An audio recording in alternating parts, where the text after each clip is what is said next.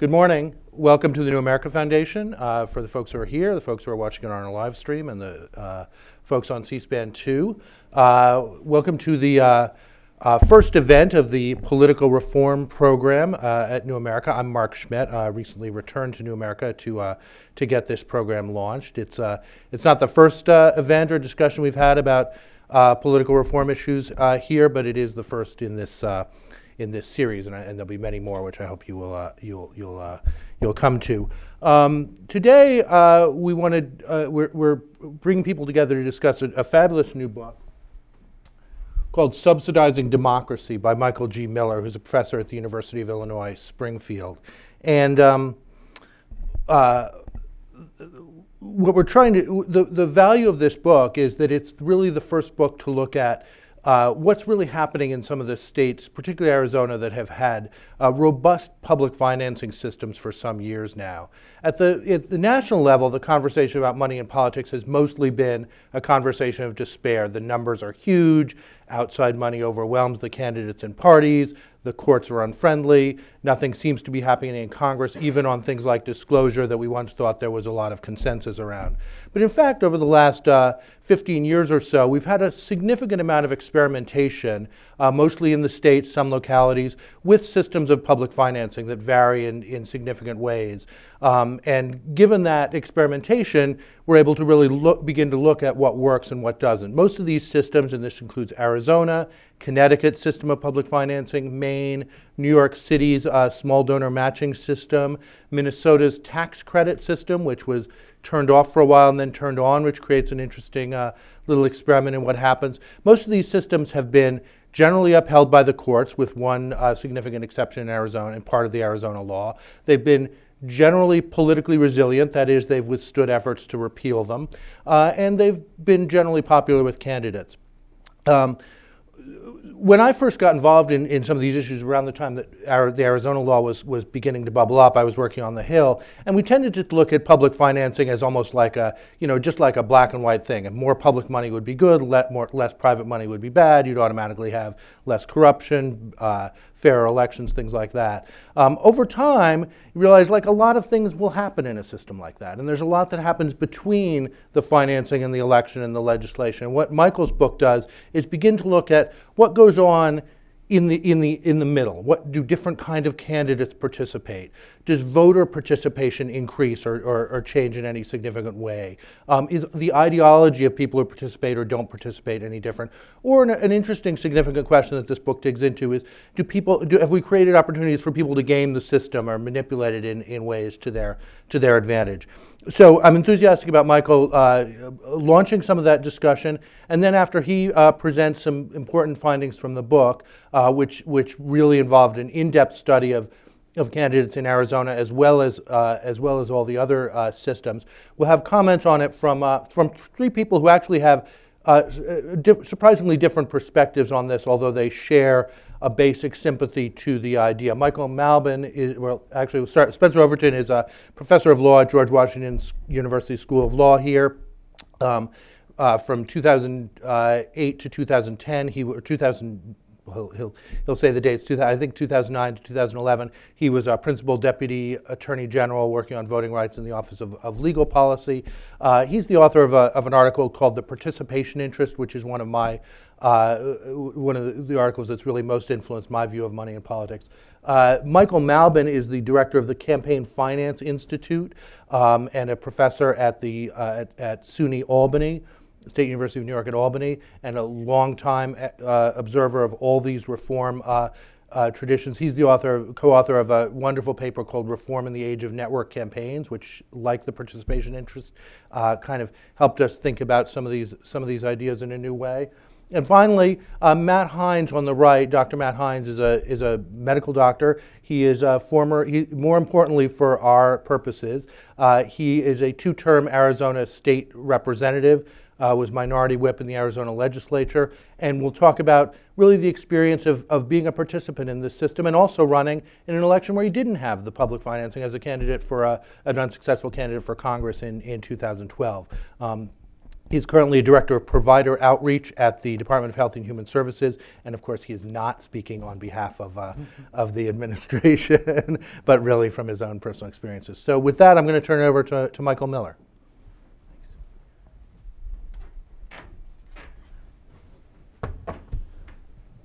Thanks, Mark. And I just want to say thanks to the New America Foundation and the other panelists for joining us today.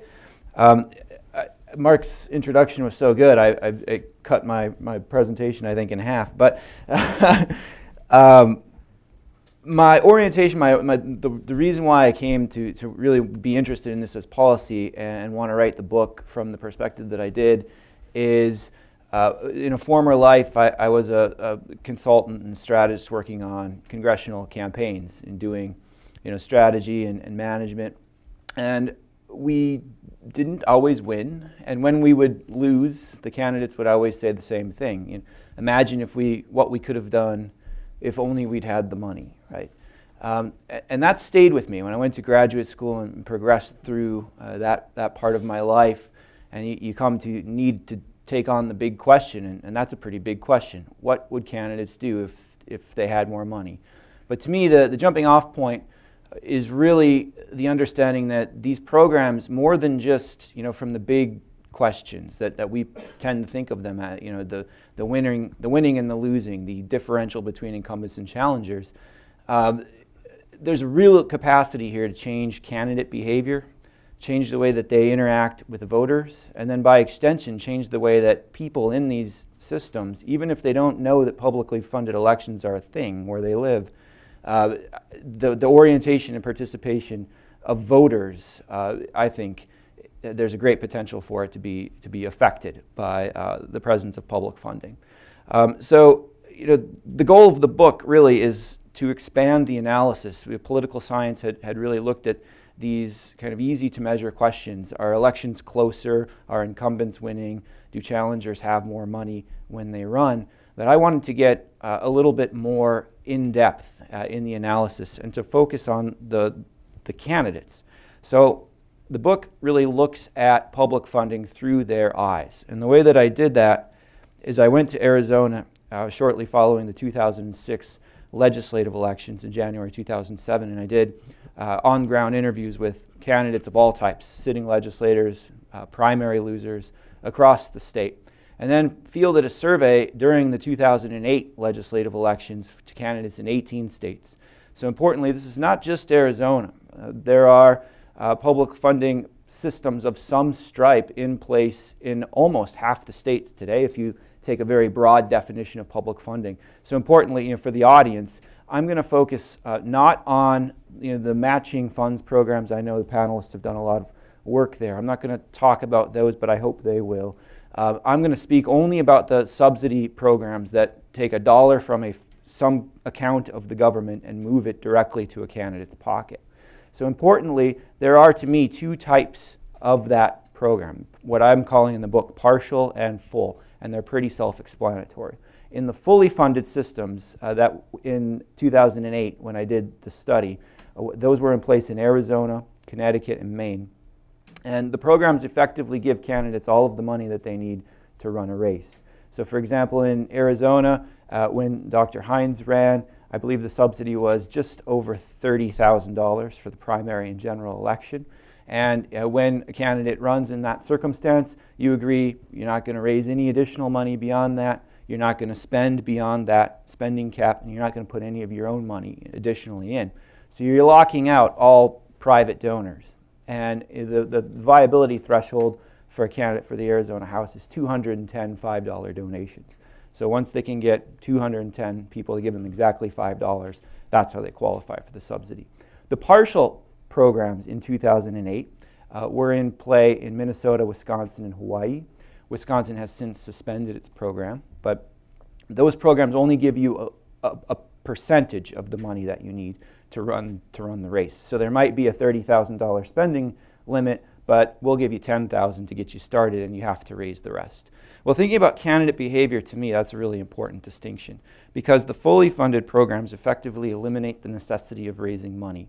And having worked in campaign offices and seen the effort the candidates have to expend to raise the amounts of money that they need, I thought the real element here that's important is not money, it's time. So the question is, if you remove that fundraising item from the menu of activities that candidates have to do on a week-to-week basis, what will they do with that time that they regain? And so that's a really important question for understanding the way that politics will be waged. So I did a survey where I asked candidates what they did, and I went and talked to them and asked them what they did. And I'm going to go through the findings of how accepting full and partial funding affected their time. So on a week-to-week basis, when we control for all the other things that could also affect this relationship, candidates in fully funded states, but not partially funded states, demonstrated significantly less time spent fundraising, about 5 hours per week. Okay, and it effectively goes from 5 hours to 0 hours because they don't have to raise any money. The partially funded candidates, because they only got some of the money that they needed, they still behave exactly like traditionally funded candidates. They're spending 5 to 7 hours per week fundraising. So from that, if you have one group of candidates, the fully funded candidates, not raising money, what do they do with the time? They invest it 100% and then some back into what I call public interaction.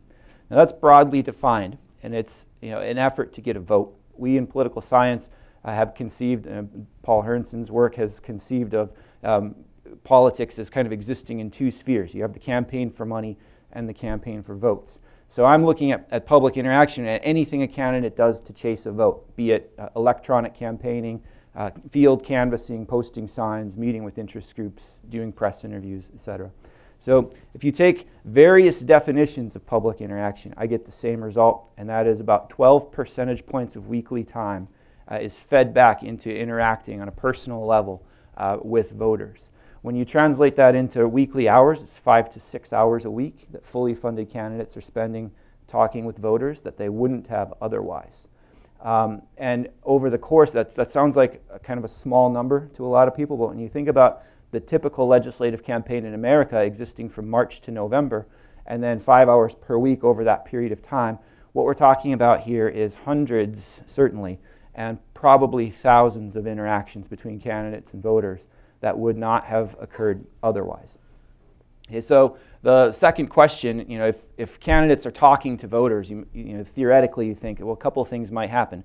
If I have a candidate on my doorstep, I'm receiving as a voter information about that race. Maybe I had no idea who was running for the state house. I'm also raising salience about the race. Maybe I didn't know what the county auditor or the state legislative candidate, the state house does. So there's learning happening. And while I can't suss out the mechanism there, you would think theoretically that if there's more interaction between a candidate and a voter, there's probably going to be changes in voting behavior. So when we look at voting, we find some interesting effects as well. But what you have to do, I think, when you study public funding, particularly in state legislative elections, is throw out the tendency to look at turnout. Because I don't think theoretically that these things in state races are powerful enough to compel someone to get off their couch and drive to the polling place. Because if you think about all of you as voters, when was the last time you went, in a presidential election especially, when was the last time you went charged up to vote for the state legislative candidate? We don't see that. So I think the correct dependent variable is roll-off. So the question here is, what's the percentage of people who show up, vote for the president, and then stop voting, right? So they cast a vote up here on the ballot, but then don't vote, but then don't cast a ballot for the races down below. And we see that in really high visibility presidential years, like 2008, when you had a lot of turnout coming in. People are knowledgeable about the presidential race, but not the races down below. Well, when they have a candidate on their doorstep, I find 2008 in Connecticut and 2000 in Maine, excuse me, when there's a publicly funded candidate running in their district, a roll-off goes down by 20 to 30%. 20 to 30%, excuse me. So another way to interpret that is, of the people who went to vote in the presidential election years, about 30% more of them are voting when a publicly funded candidate runs. So summing up, The fully funded candidates are spending much more time directly interacting with the voting public. And in districts where at least one of those candidates is running, more people are registering a preference and voting in those races. Again, not turnout. Okay, the people who have already gone to vote are voting on more of their ballot. We're losing fewer of them. So there's more of this kind of interaction happening that many Americans, I think, see as a cornerstone of representative democracy, and more people are voting. So those are fairly good in a normative sense things, I think, for most people. I also looked at what we call candidate quality, which is exactly what it sounds like. How good are these candidates? For most of America, when you have privately funded races, raising money is a really hard and awful thing to do. And if you're not a good candidate, if you don't have those attributes, maybe you haven't served in a lower, you've never been elected to an office before, you don't have the connections. What we see is the familiar story that Mark kind of alluded to in the introduction is challenging candidates become buried by incumbents who have all the advantages and resources. What I find in public funding is that these programs are effectively a factory for quality candidates, because if you think about the social studies teacher who always wanted to run for the state house but has never gone to party meetings, has never really made those funding connections, the marketplace in most of America might judge her as, not a great candidate. Why should I invest in a candidate who doesn't have any experience? I can take my campaign, my donation and give it to somebody who I think is going to win. What we find here with the publicly funded, with the full funding especially, is we diminish anxiety among candidates. We increase the feelings that they're feeling in control. They're less surprised about the rigors of raising money. And they emerge to take on safe incumbents. So you're seeing challengers coming out of the woodwork and saying things like, yeah, I knew I was going to lose this race, but this program gave me all of the resources I needed to run a strong campaign, and I wanted to give my neighbors the conversation. That's what this is all about. So it's completely altered strategic framework, and that's kind of interesting to me. So the quality factory really changes the capacity of citizens to transition to candidates, and in a strong way. So I'm happy to talk about that a little bit more in questions. So those are all, I think, fairly normatively good things, but it's not all good news, okay, from the states. I have a chapter in the book in which I talk about what I call partisan costs of participating.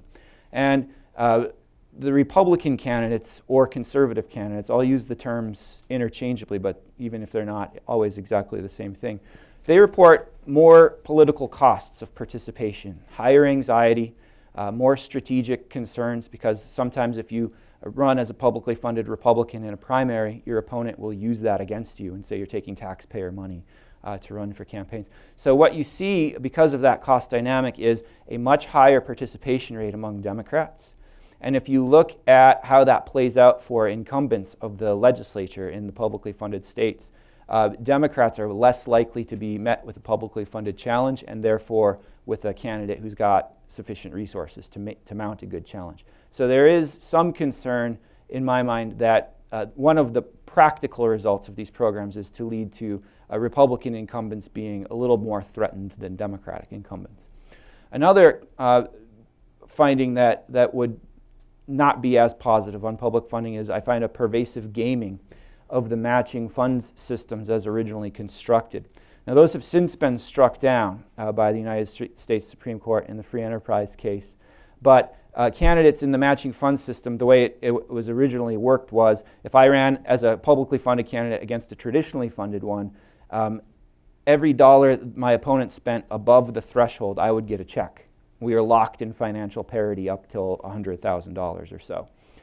So what the traditionally funded candidates did in that circumstance is they would not spend money above the threshold and wait until the weekend before the election. So they'd make a bunch of contracts and wait until the Friday before the election, and then all of a sudden they're up on TV with ads and mailers and walkers, and so it was like a pop-up campaign, right?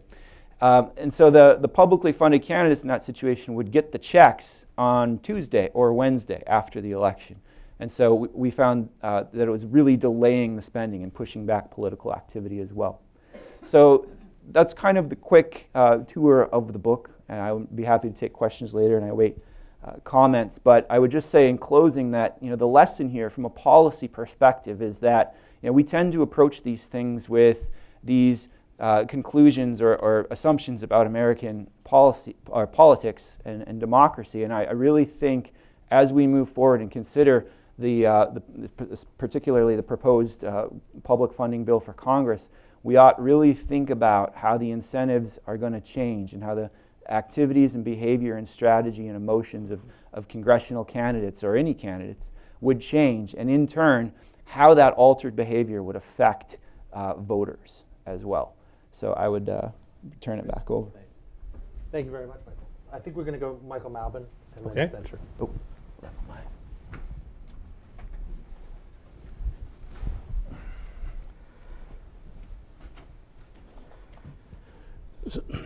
So I want to add my thanks to Mark and to the New America Foundation for putting on this event.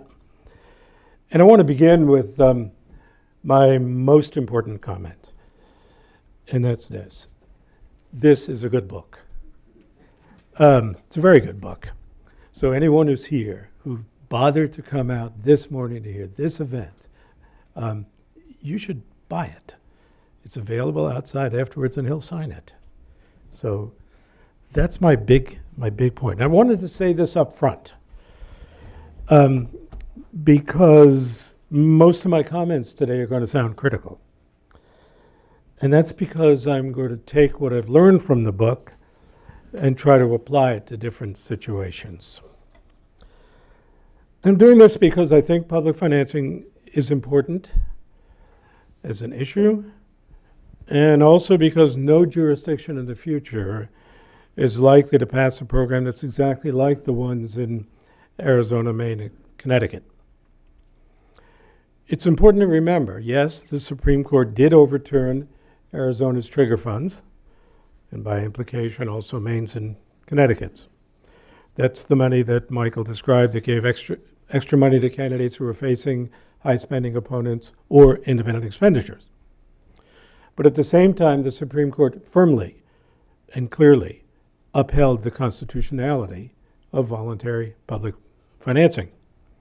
Now, the key word there is voluntary. No legislature, candidates who sign up for public funding have to do it voluntarily. And no legislature in the future is likely to adopt a program with rigid spending limits that leaves a candidate helpless against millionaire opponents and independent spending. So as a result, advocates now are typically recommending different policies. In New York State, and in all of the federal bills under serious consideration, the sponsors have moved away from full public funding with spending limits, and instead they use public financing as a floor, and then they use matching funds to give candidates an incentive to raise money from small donors. So when I read the book, I'm not looking just for a static analysis of one system. I'm looking at the reasoning underneath. I'm looking at lessons for the future. For example, for the reasoning underneath, I was extremely impressed by the way Michael decided to work his way through the way laws structure incentives for candidates. That's not the way most political scientists have written about the subject in the past. I think it's the right way to go about it. But to explain what I've learned, I'm going to spend most of my time on only one of the book's chapters. I'll be happy to, in Q&A, to talk about any of the others, including this excellent chapter on voter engagement and participation that Michael summarized. But for now, I want to focus on this issue of how candidates spend their time as a way to get at the question that concerns me. That chapter begins by saying that most candidates have too much to do and they don't have enough time to do it, and that's clearly correct. So the question of the book is, so what happens if you can free them up from fundraising, which is an activity most candidates do not enjoy? And to answer this, as Michael said, he asked the candidates in a number of states to fill out a time log in early October, and from those logs, he found that candidates who accept full public funding spend no time raising money and therefore spend a greater percentage of their time making direct contact with voters than did the traditionally funded candidates in the same states. Now, that's not a surprise, but it's important because most of us would prefer that candidates take time to communicate with constituents. Then the book went on to compare states with each other, and it found that candidates in full public funding states, as Michael said, spend a higher percentage of their time in direct voter contact than candidates in states with no public funding or in partial public funding. And importantly for future policy, he found almost no difference between states with partial public funding and no public funding. And that's where I want to focus my attention, because I have serious reservations about the conclusion and about the method. So to explain the reservation, I'm afraid I have to get into some weeds. To make sure he had enough cases to test statistical significance, what Michael did, what he decided to do, and I understand why, is he lumped together all of the full public funding states and the partial states and the what he calls the traditional funded states, and he analyzed them as groups. He pulled the data, he joined them up, and that was the basis for the findings about full versus partial versus none. Now, to get a little more deeply into the weeds, if you look at the data before they were pooled, and if you already have the book, it's figure 3.1 on page 55, Michael gives us a bar chart which shows the results of each state individually. And when you look at the bars carefully, you see that the results are not quite so neat as the conclusion I just presented.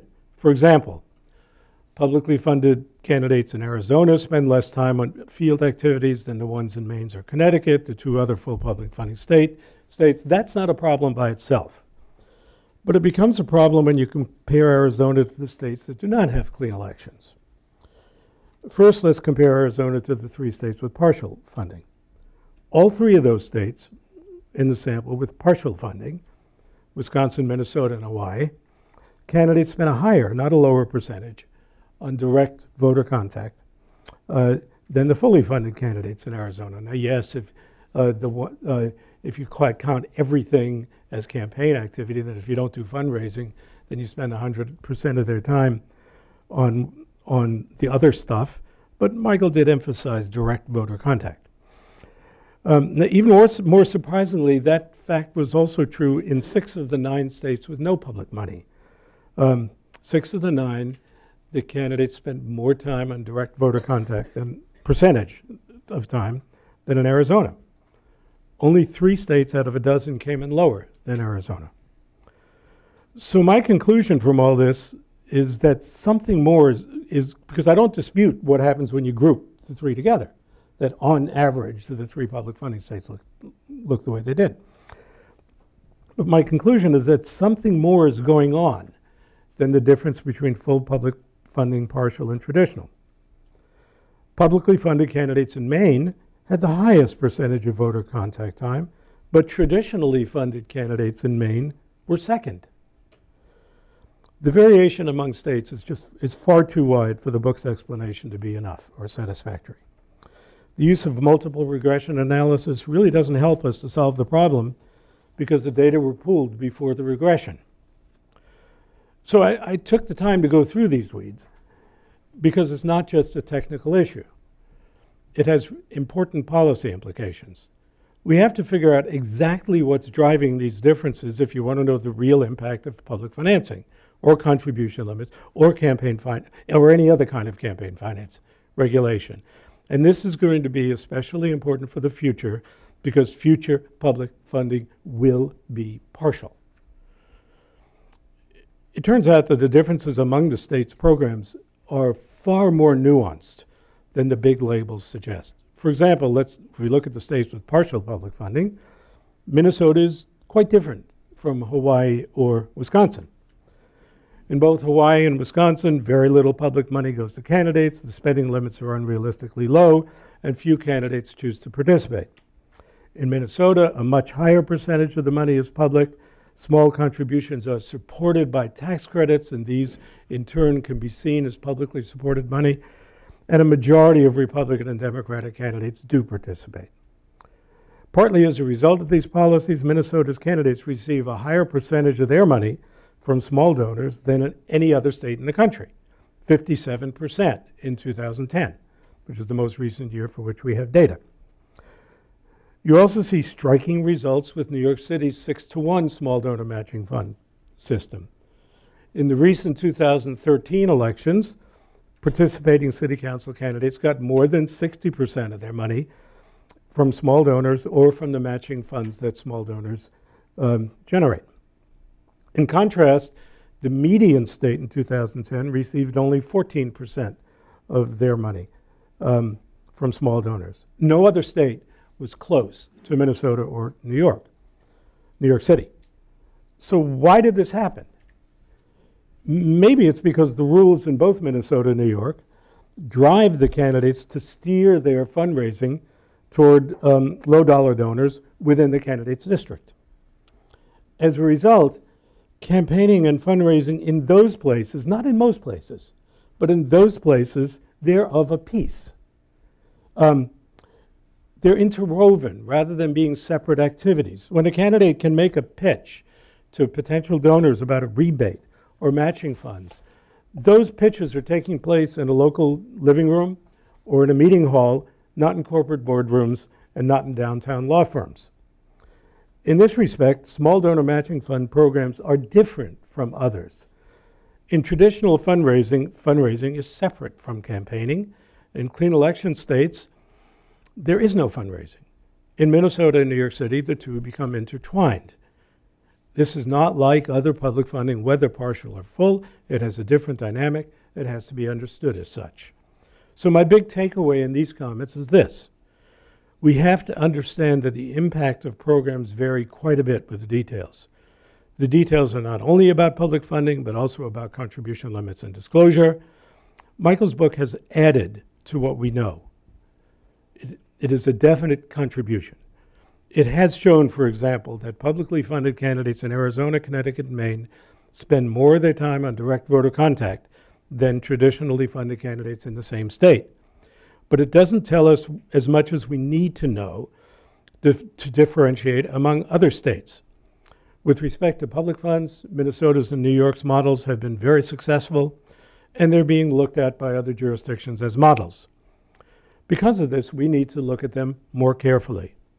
So, in the spirit of a typical researcher, my bottom line is I like Michael's book, but there is much more to do, and comparative state research is what is most deeply needed because it's only by comparing states that you can get at what makes for effective and ineffective programs.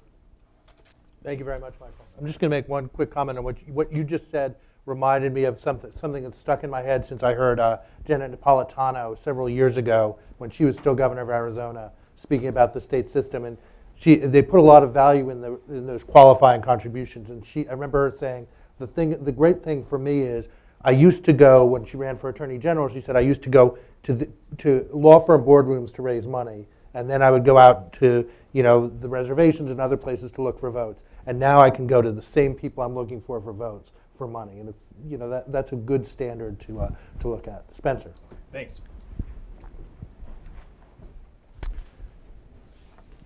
So I would like to thank Mark Schmidt. Thanks so much for the opportunity to come out today. Professor Miller has written a very important book. I agree with Michael about that. Now, I'm a law professor, not a political scientist, and lawyers, including U.S. Supreme Court justices, we often make unfounded assumptions about how politics works, right? But the facts are important. And that's something that's important about this book. We would assume that public financing requires that candidates spend less time fundraising. We might assume that Republican candidates might be more averse to accepting public money, but this book shows it. There's facts there. Many of us have faced the question of whether or not public financing increases turnout. Professor Miller makes the more penetrating observation that with public financing, voters are more likely to vote in down ballot races. Important contributions. I also like the fact that Professor Miller focuses on state reform. Too often, especially those of us who are in the Washington, D.C. area, right, just focus too much on federal reform. And they're cutting-edge organizations like Public Campaign, like Demos, like Common Cause, that focus on state reforms in addition to federal reforms, and that state action is quite important. So now, as a good objective political scientist, Professor Miller focuses deeply on data, as I've said. He acknowledges that the goals of different public financing programs vary. Now, because I'm a lawyer, I can't really speak about data or facts, right? So I want to talk about my opinions. I'm going to dress them up and call them values, right? But I'm gonna focus on these values here. Public financing should no longer aim to purge all money from politics. That's kind of my value proposition statement. Instead, it should encourage as many private citizens from varied economic backgrounds to participate in the financing of politics. Conventional reformers suggest that there's too much money in politics, but they're wrong. Real problem is that money comes from too few people. While 64% of eligible Americans voted in the November 2008 election, only 10% typically give to political campaigns, and less than 1/2% is responsible for the bulk of money that we see in campaigns. So just like we encourage all citizens to vote, a key goal of public financing should be to encourage all citizens to participate, to make a financial contribution to a political candidate of his or her choice. Unfortunately, conventional campaign reform, public financing, sometimes suppresses political participation. Had Barack Obama, for example, participated in general public financing, his campaign would not have been able to collect for the general election even a single $5 contribution from a contributor, right? He would not have attracted an unprecedented number, millions of small donors. And perhaps more important, President Obama would have likely sacrificed thousands of volunteer organizers who engaged in voter registration, door-to-door canvassing, and phone banking. That's because, as Michael Malbin has shown in his work, that donating even small amounts creates a bond to a movement, and that leads to other forms of grassroots engagement in terms of volunteering, voting, etc. One of the most promising tools for expanding participation is using public funds to match political contributions. That was mentioned a little bit before, but the idea in a nutshell is that public financing programs should no longer attempt to equalize money between candidates by giving each candidate the same amount or a flat grant. Instead, public financing should facilitate participation by donors by giving a 6-to-1 match on the first $200 of a contribution. So, for example, that makes a $200 contribution by an individual worth $1,400 to a candidate. Now, multiple matching funds, it reflects a philosophical shift about the role of money in politics. As David Donnelly has written, reformers need to spend less energy on getting big money out of campaigns and more on getting the people back into those very same campaigns. Multiple matching funds address the core challenge to political participation, that's lack of income. Income is a barrier to participation. For example, in 2004, individuals with family incomes over $100,000, they represented only 11% of the population. they made up a slightly higher percentage, 15% of those who voted, right? And in terms of the amount of money that they gave well over 70% of the money that was used for campaigns. So average folks are not participating, and we want average folks to participate in campaigns. Multiple matching funds make candidates more willing to engage more Americans and expand participation. For example, another study from Michael Melvin. I'm a law professor, if I didn't mention it. You know, I'm not a political scientist like Michael, so I've got to use his numbers, right? In New York State, candidates collect only 7% of their money from contributors who give $250 or less. So that's for state candidates, right? New York State. There's no match in New York State, in the state. But on the city level, New York City, where there is a match, these candidates, as Michael has talked about, collect over 60% of their money from people who give $250 or less, right? And that's because candidates target these higher income Americans because it's just easier to raise money, right? Candidate says, why should I call 10 people and ask for $100 for each of them when I can make one call and get $1,000, right? And studies show that people who are asked are more likely to give. So we shouldn't be surprised that since higher income people are more likely to be asked by candidates, they're more likely to give. Now let me turn away from the differences in terms of public financing here to critics of public financing, right? Some critics argue, hey, private markets alone should finance politics. I disagree with that. I disagree because providing the basic framework for citizen participation, that's a proper function of government. So for example, the state provides a platform for people to participate through voter registration services, through accessible polling places, through ballots, through other tools. Multiple matching funds are no different. Multiple matching funds, they're not welfare for politicians, as some have labeled conventional public financing.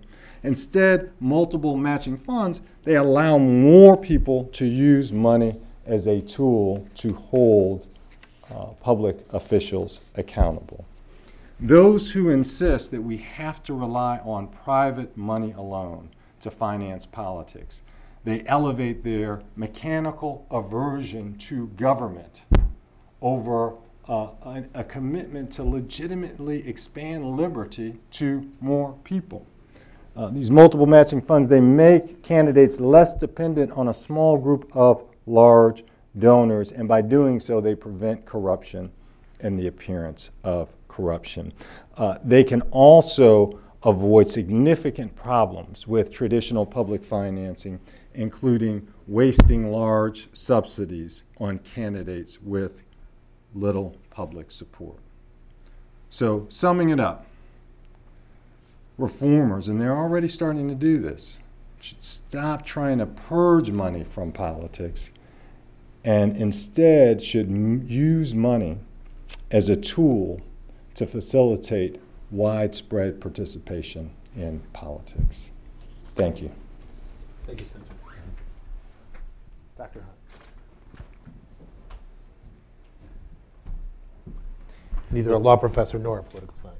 No, yeah, I am, again, here on behalf of myself as a former candidate, thank you to the New America Foundation, Mark Schmidt, for the invitation. I am a former candidate and a former legislator from Arizona, and so I represent, I guess, a single data point. And I will disclose that I have not yet read the book, though I plan to. So I am just giving you a little bit of an example of what it's like to live through this type of a system and my experiences with that, and I'll compare it a little bit to running for Congress, which was, in terms of fundraising, just awful. as every candidate will tell you. So out of residency, I moved to Tucson, Arizona to attend my internal medicine residency program, excuse me, there.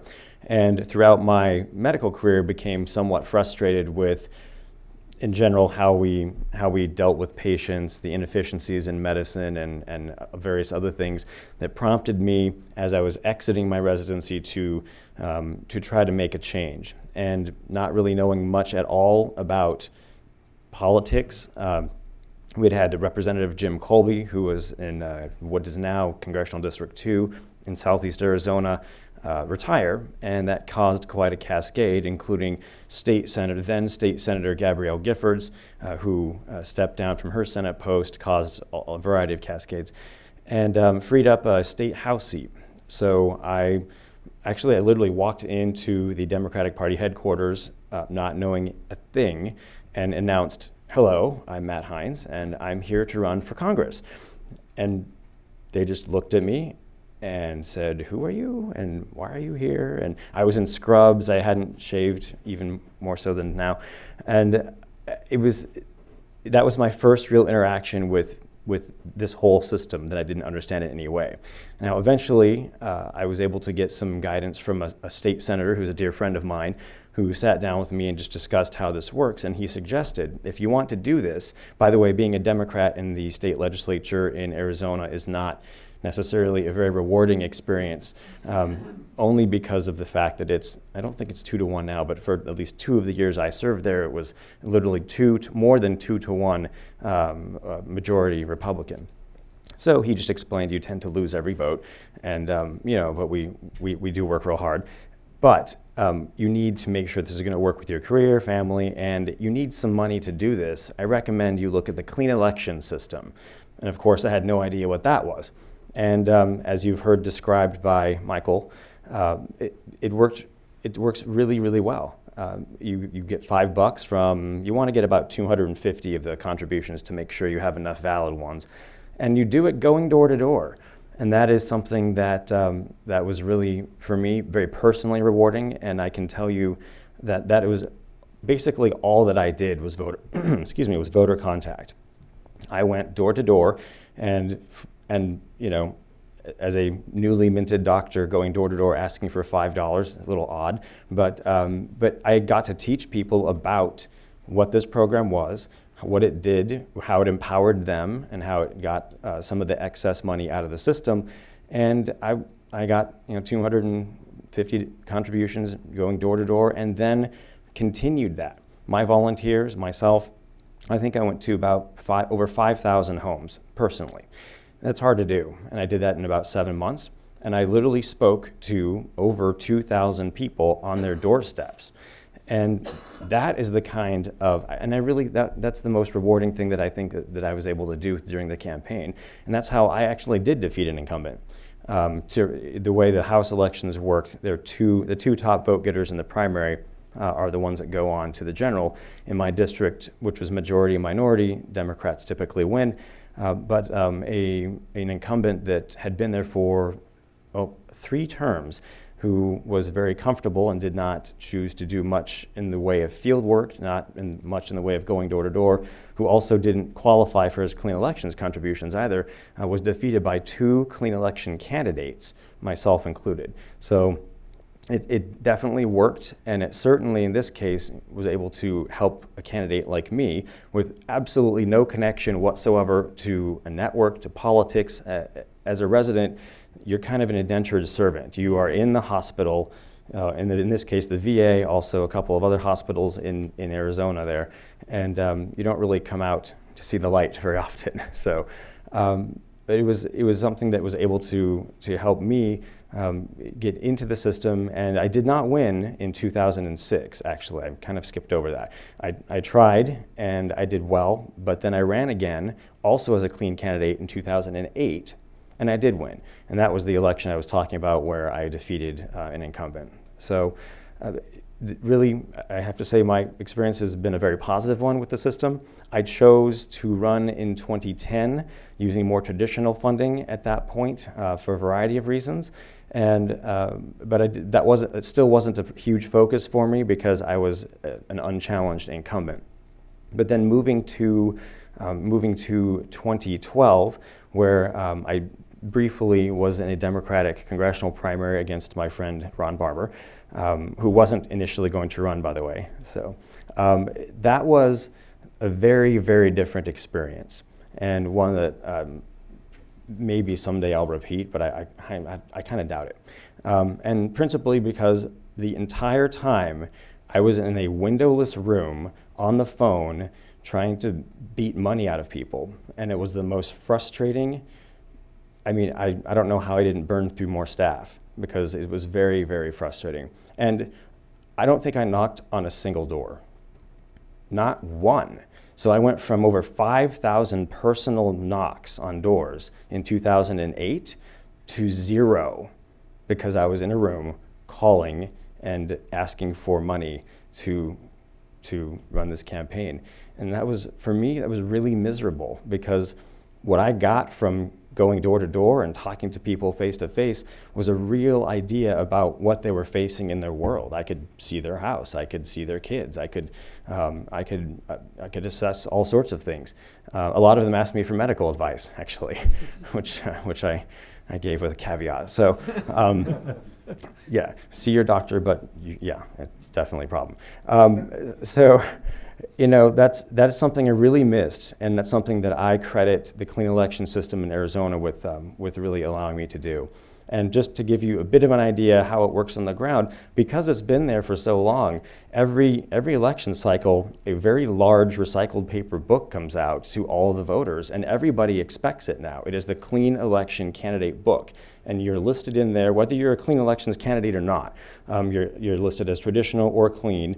You can put in a paragraph about yourself, you get a picture, you can put your website and a phone number for your campaign, and that book has become kind of a mainstay of campaigning in Arizona, and people are expecting that, and they get it every 2 years. So it's really been, and also there's a debate series as well. The clean election system in Arizona has the clean candidates come together and have to do a forum. So that's kind of how the system works there. And I don't want to take too much more of your time, but I do want to again thank all of the panelists, and I look forward to, I believe there's going to be some time for questions. I look forward to answering any specific questions you might have of me. Thank you. Great, thank you, Matt. Michael, do you want to say anything about, respond to any of the comments, or do you want to just go to the question? Okay, usually I have some things that I want to say, but I see so many people in the audience that I specifically want to hear what their questions are, so we'll just do that. I will, one quick comment I want to make. I think sometimes we make especially when I hear Matt talk about that role of the the going door to door for the $5 contributions, we make a lot of the distinctions between these systems, but sometimes they look a little more like each other than we sometimes think. And that importance of the qualifying contributions in Arizona has always struck me as a really, something that people I think didn't necessarily predict, but is very important. Let's go to the audience. Please say who you are, if you have an organizational affiliation, please say what it is. I'm gonna go to the one person I see who I know is from Arizona, Jonathan Rausch.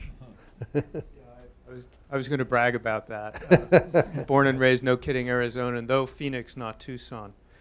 A big rationale for these programs is, of course, to reduce the power of special interests and change the behavior of the way people actually vote after they're elected. Do you have any evidence on whether these clean money and matching arrangements change the behavior of politicians in office, especially vis-a-vis interest groups? Yes and no. On the question of, is there a quid pro quo exchange, for campaign dollars and comparing legislative behavior within Arizona or any other of the fully funded states, I don't know that anyone has done that. But there are two studies, one of which I'm co-authoring with Seth Maskett, where we find that legislators who are elected using public funding in both Arizona and Maine appear to be more ideologically extreme relative to their party caucuses. So I've heard anecdotally candidates in Arizona say, well, it's much easier now if you eliminate the campaign finance marketplace, because it used to be, to get elected, you would have to be kind of moderate, right? You would have to go door to door or make the calls, and no one would give you money if you were nuts. But now, again, anecdotally, what I hear is it's very easy to get, you can go, if you're, for instance, just picking a side, if you're more conservative than the typical Arizona legislator, maybe you can go to your church on Sunday and pass the offering plate around with your $5 qualifying petition in it, and in one day you're qualified, right? There is none of that market vetting going on. So that was kind of the theoretical reason for wanting to know that. But the evidence suggests, the very preliminary unpublished evidence suggests that on both sides, in both states that we've looked at, clean-funded legislators are to the right and left of their respective caucuses. But that's all I've got, as far as meat of the answer.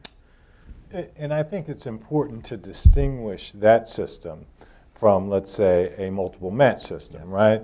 So in other words, if you've got 250 friends who are either in the Sierra Club or the NRA or whatever, you can get your contributions together, your qualifying contributions together, and get a big pot of money. In a place like New York City or other places, however, you can continue to raise. You don't just stop at the 250 close ideological friends. You reach out to a broad group and you get more money as a result of reaching out to a greater number of people. So again, I'm not a fact guy, right, an empirical guy, but it is more likely that you'd have a broad spectrum of contributors. And Michael, I know you've done some work. Yeah, I want to respond both to John and to Michael. With respect to policy, it's very hard to do the research in a quantitative way. But we know that the main documentable influence of large contributor networks on office holders comes at the agenda setting stage of the process, not on final roll call votes. That's why it's hard to do the research. We have tons of exampled evidence of bills being especially kept off, not passed. It's especially in a negative power of stopping a bill from moving forward, but also in amendments to create special breaks for people. I don't think there's much doubt that this happens. The question is, can you document that it doesn't happen in other, in a clean election state?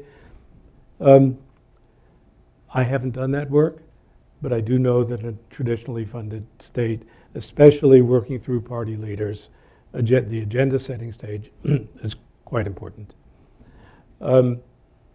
Second, on the question of whether clean elections produces more extreme office holders. I don't want to get, again, this time I won't get in the weeds. We can have a private conversation later. I just want to say that I strongly disagree with the paper that is the unpublished article. I have a different interpretation of their data. And I find words like extremist to be tendentious, misleading. But it's the data that I think that we will have this conversation. When you move away from the clean election states, there have been statements out there that systems that favor small donors are more polarizing and they'll have a more polarizing effect on politics. Campaign Finance Institute's research says that that's not true. We've looked at whether small donors are more polarized than large donors, and the answer is no. There's no evidence for it. And we've looked at whether the candidates to whom small donors give are more polarized than other candidates. And again, with one or two clear exceptions, the answer is no.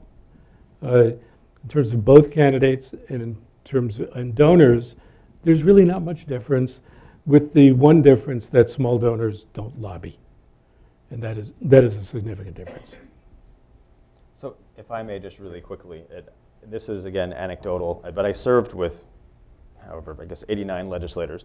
And on one specific policy point in 2012, I believe it was 2012, there was a significant reform proposed to the clean election system, and with some provisions that would have caused some limitations to change it more a bit. I believe it was going to make it more like kind of like the New York system to a certain effect. And what you saw was some of the folks that I would describe as perhaps ideologically non-viable without a public funding system.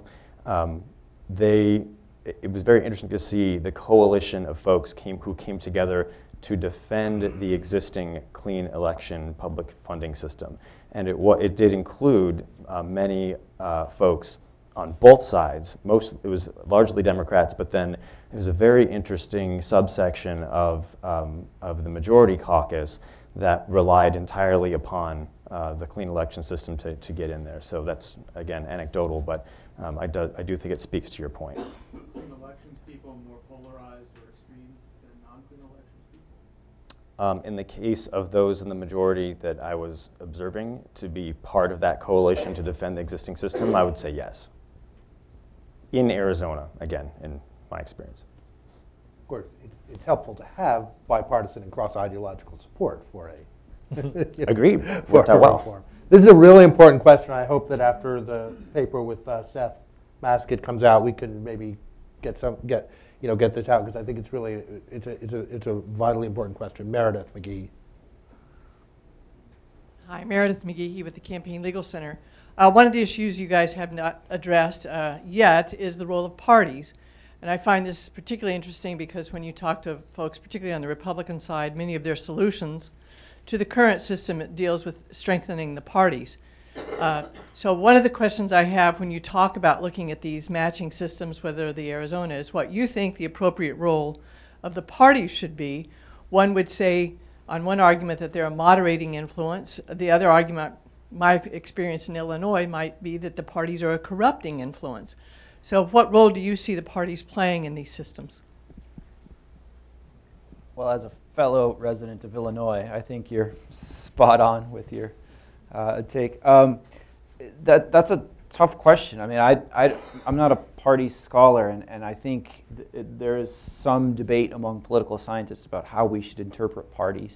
But I think the role of the party is, when we talk to the party leaders, particularly in the assembly, they are looking in Arizona at clean elections as a recruitment tool, so that you can go and you can fill out the seats where maybe no one would emerge to run to take on the incumbent who won with 68% last time. And it's just a way, they're seeing it not as we're going to win this seat, but we're going to put out a full slate of candidates because a rising tide lifts all boats. So that, in my experience, has been how the parties are kind of working with public funding. I'm not going to say that it's diminishing their strength. I don't think that's true, but I would actually be really interested to hear what Spencer and Michael think about the small donor matching programs and the role of parties in those. Okay. I think it's important that we increase incentives for political actors, candidates, parties, PACs, to reach out to average Americans and ask more people and engage more people in a serious way. I also think that I am a fan of public financing. I think it's an appropriately and entirely productive use of government funds. But I also think strategically we need some insurance policy so that when politicians in the future balance budgets and cut public financing money, we have other incentives to ensure political actors will reach out not just to large contributors, but to average Americans. As a result, I think that one idea that was brought to my attention by Michael was the concept of allowing parties to spend more money on coordinated expenditures with candidates when that money comes from small donors, or you could do the first $200 of any contribution. That's one thing. Another idea that happens in Colorado is a small donor PAC, where a small donor PAC collects a smaller amount from individuals, average folks, but then it can give a larger amount to candidates than a conventional PAC can. So giving these political actors incentives to ask and engage and bring more people into the process, I think, are key. Now, that doesn't deal with this underlying issue, and I'll let Michael deal with that, of matching programs and parties. Thanks for tossing that ball. I was going to start by saying I agree with Spencer that we want to encourage activity and not discourage activity. One problem with the way the issue is sometimes debated, and Meredith's phrasing of the question was a fair reflection of the way it's debated, but you stated it with skepticism. And that is, we often hear political party used as if it means the same thing in all places. Clearly it does not. A party in a strong speaker state with strong caucuses, where the party carries the votes of the followers in his or her hip pocket, that's very different from a state where power is more dispersed, and the role of the party in raising money and so forth is different. It's a very large question. In general, I think one doesn't want to see the rules making it difficult or impossible for parties to work. Under Supreme Court rulings, parties have the right to make unlimited independent expenditures.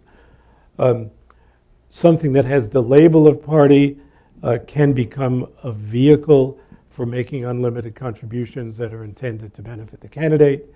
And if you are in one of the 38 states that have contribution limits, or the federal level where there are contribution limits on candidates, contribution limits on parties seems to be a necessary corollary if you want the contribution limits to candidates to mean anything. Some people in some states don't want them to mean anything, and they behave that way. So you can't answer Meredith's question in a short time, but it's a really important question, and it's the center of a lot of policy debates, and I think the issue is too often romanticized. Briefly, again, anecdotally here, I've seen actually the recruitment concept definitely in the Democratic Party within Arizona, encouraging candidates to run, which in some cases, when you have such, even though we have independent redistricting in the state of Arizona, which has been there since '92, I believe, we do still have quite a lot of lopsided majority districts, either on the Republican or Democratic side. So we are able to, the party is able to get candidates to challenge incumbents, even though they may not have a very high chance of necessarily winning, to at least engage the people of that district in a discussion, in discourse. So that's a good thing. I've also heard it also would pull money, right? If you're a challenged incumbent, you're going to start working the district a little bit more. You're going to pay more attention to people in the district as well. But then from my own particular situation, I became, really by virtue of the public financing system, of interest to the Democratic Party. So that is how I would kind of twist that a little bit. The party didn't find me. Even when I stumbled into the Democratic Party headquarters and presented myself awkwardly, they were still very they weren't quite sure about me. They didn't know what that was about, and they didn't really seem very interested in exploring that. So I would say that it can definitely help them with recruitment, though not necessarily in my case.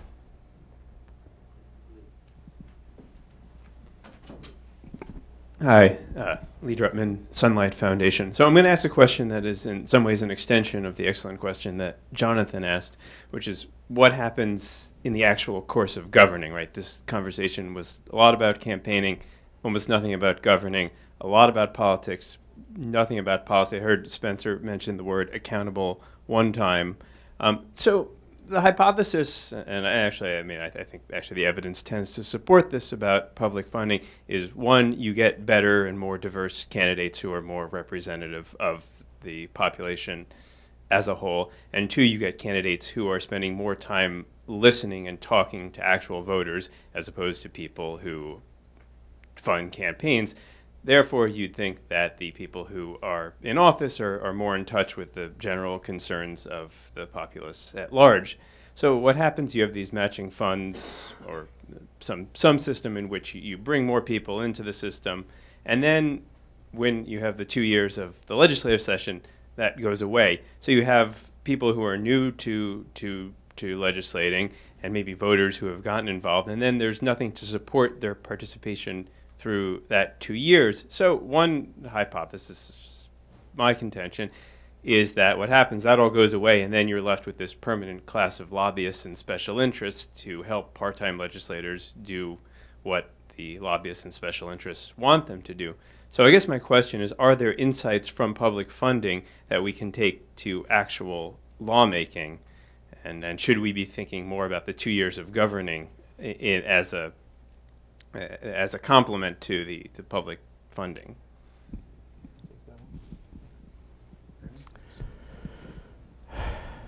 You know, there are only 3 states with full public funding, and some of the experts are in the room, all right? But one has an impression, but there have been no political science studies that look at this comprehensively, that the lobbyists simply do not set the agenda as much in Hartford as they used to. I can't speak about Arizona, and Maine is just a different place. New York City is different. You're not going far away. You're a subway ride from the legislative hall, and you live in your neighborhood. So this varies by place, but one of the mechanisms that lobbyists use to help control the agenda is not there. Now, you have an hypothesis, I have an hypothesis. We both have the tools to do the testing, but we'll acknowledge that nobody's really done it in a systematic way. And let me just talk about values and norms, right? I think there's this traditional reformer notion of a trustee civic republican notion of government where we want to free legislators from kind of private interests. They're going to operate using their best judgment as trustees. I have a healthy skepticism of that vision of democracy. I would agree that over the course of a legislative cycle, we want legislators to be accountable to citizens, not just lobbyists or a small group, but a broad and diverse group of people. And so just as a normative matter, for me, that's one of the reasons that a multiple match is more attractive than a direct grant. And I understand there's some connection to citizens in the sense that you have to get 200 or 250 qualifying contributions, but the movement of public financing toward a more kind of accountable, diverse group that's over a legislative cycle or over a significant period of time, I think that's a good thing from a democratic value standpoint. I would. Sorry, go ahead. Okay. So I had a professor in grad school who also was a professor that Michael had in grad school, who used to say that government is born of the cold smoke of elections. And so thinking about these two kinds of systems that we've been talking about, if you believe that Dr. Hines, like as he said, I could assess the the condition of the people that lived in my district. I think that bodes well for representation. If more of that is happening, if you believe that more of that is happening in the fully funded systems, I think you're going at least in a place where you can say there's evidence, preliminary evidence to think that that might be the case. But again, we don't know. All we have is a hypothesis. I do agree, though, that the small donor match programs appear to be very effective. Michael's got a very nice paper that suggests that the donor pool, looks a lot more like the voting pool in these systems, and I think they're very promising in that regard. And so by merging the campaigning and the fundraising elements into one, I think you're also getting that out of these systems as well. So I think both points are correct. Going slightly tangential, forgive me, but as having been in a legislature where we have 4-term limits in place, that to me, more than anything else, is what empowers lobbyists and empowers appointed, hired members of the staff. And I could observe this because every 2 years, between 40 and sometimes 50% of the Arizona legislature is new. Every 2 years. And so the people that have the power, the people that literally write the bills and bring them to us, and well, not me as a member of the Democratic Party so much, but sometimes, but mostly to the majority, to the speaker, to the president's office. Those are the lobbyists that have been there for 20, 30 years. And I'm not saying that's necessarily a bad thing, but what I'm saying is, in my direct experience, that is what limited, more than anything else, the ability of legislators to, I think, most faithfully represent their constituencies, because they didn't know what they were doing. We're trying to figure out where the bathrooms are, right? And there's always 40% of the legislature that doesn't know where the bathroom on the 3rd floor is, because they're new. And so what you have is, in this craziness, everything's new and different, you have lobbyists, and you have, when you're not quite sure if you should be trusting that lobbyist or not, then well, ask the chief of staff, who's been there for 22 years. So, and that's probably a good thing too, but the chief of staff is not elected, and neither are your legislative council lawyers, right? So those people don't have to go door to door and ask the voters for anything at all. And so that is what really, I know that's not directly the topic of this panel, but term limits is what seemed to have much more impact as far as I could tell.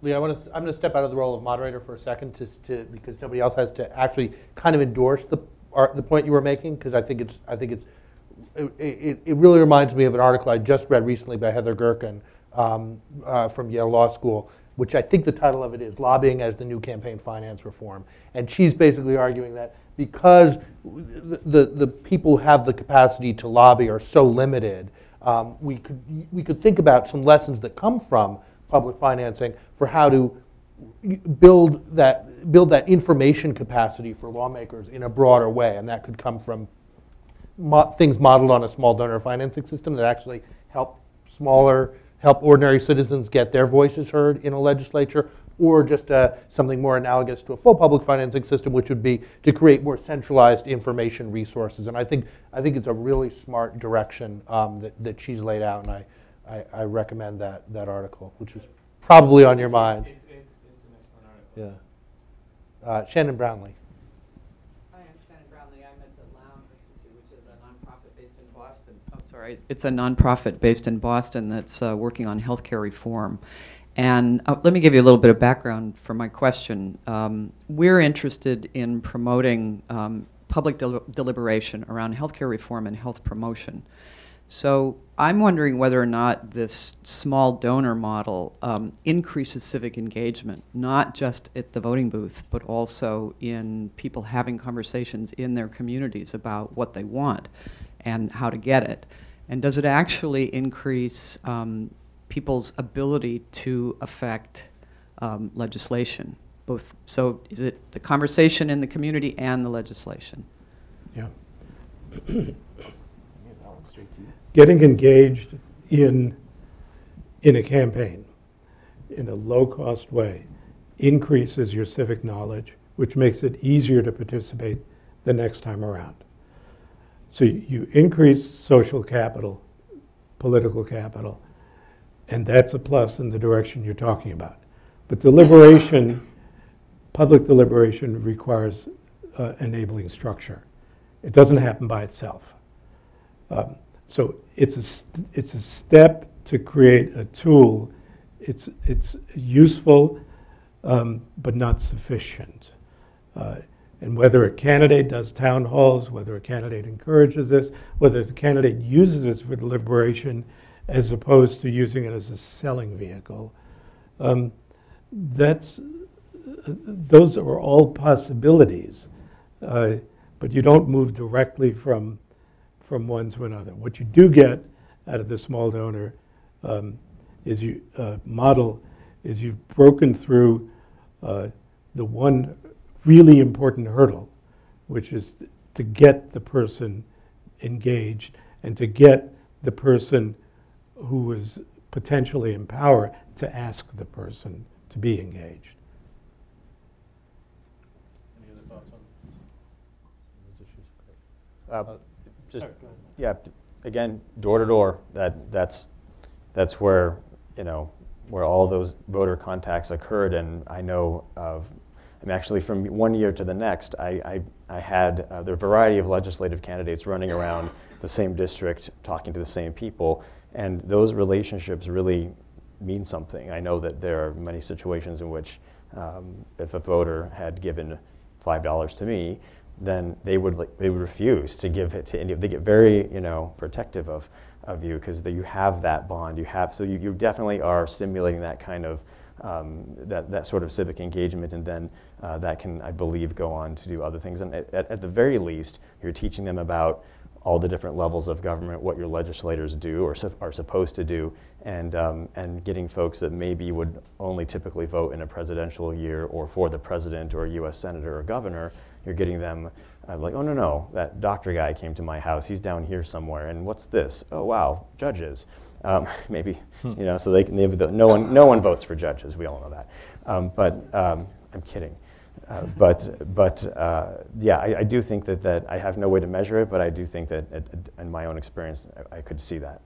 I want to piggyback on this, even though I've already spoken much on this, about one of the important differences between the clean election model and the matching fund model. Most people are most willing to be engaged.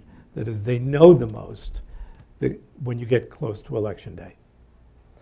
And what the clean election model does is it gets you to give $5 before most people have even heard of the candidate. It's strictly door to door. And then it shuts off. And the candidate does have to engage directly, but doesn't have this lever, this vehicle. So that's why most of the people who supported full clean election funding, and some are in this room, are now looking at hybrid models where you can continue the small donor fundraising up through election day as a way of getting people into the system. Other questions? David Donnelly, I see you back there, and you were mentioned by name, and you want to comment on that question? I'm actually I'm drinking it all in. Okay, terrific. I did see a hand. I saw somebody. Yes. Hi, Kurt Walters with Public Campaign Action Fund. I was really interested, Professor Miller, by your emphasis on roll-off as opposed to turnout overall. So just wanted to know if such a system was to be in place at, say, the federal level, so House and Senate elections, do you think we might see a similar increase, maybe since they're at the top of the ballot, in overall turnout rates? I think so. For me, it was a well, yes, possibly. so now I'm already walking that back. I think my distinction in the book is merely theoretical, just because of, as I said in the presentation, it's really hard for me to get to a place where I believe that's the race you care about. That's the reason why you're going to go and vote, is state legislature. No offense, Dr. Hines, but I think people are really focused on the federal races as voters. That's the reason that they're going there. Now, does if a publicly funded candidate, is running for Congress, does that make you more likely to vote?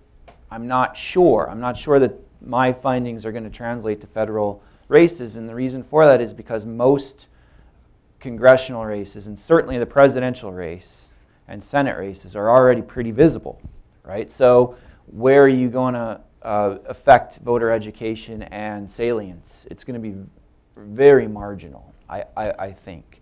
And so I'm not sure, and others may have different thoughts, but I'm not sure, the more I think about it, that we should expect higher turnout from public funding because